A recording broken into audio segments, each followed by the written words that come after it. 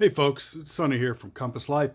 It's that time of year again. Time to winterize campers, winterize basements, and try to catch mice.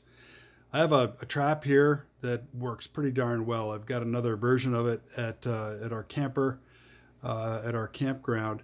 But this here is basically just two cans of similar size, one shoved inside the other. And as you can see, I put a little bit of duct tape in there to take up the difference and make sure it fits snugly. And then what I do is I put a couple of washers on each end and some tape to hold the washer in place.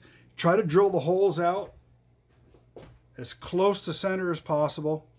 And this piece of steel rod that I got here actually came from like a political sign, believe it or not. They're strong enough and they're straight enough that it makes a pretty good pivot for something like this.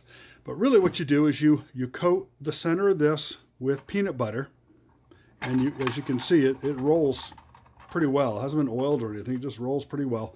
And then you put a ramp up to it, some kind of piece of scrap wood, something the mice can get up to, and you put it fairly close so that the mice can step from the ramp down onto the wheel.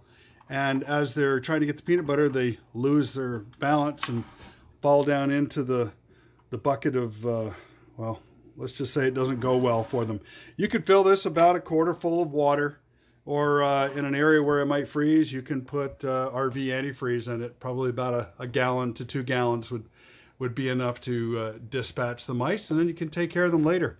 I know last year in our camper, we ended up with, I think, 9 mice that had fallen in there. So it's a great way to do it. You don't have to worry about resetting it, and it's pretty effective. Thanks a lot, folks.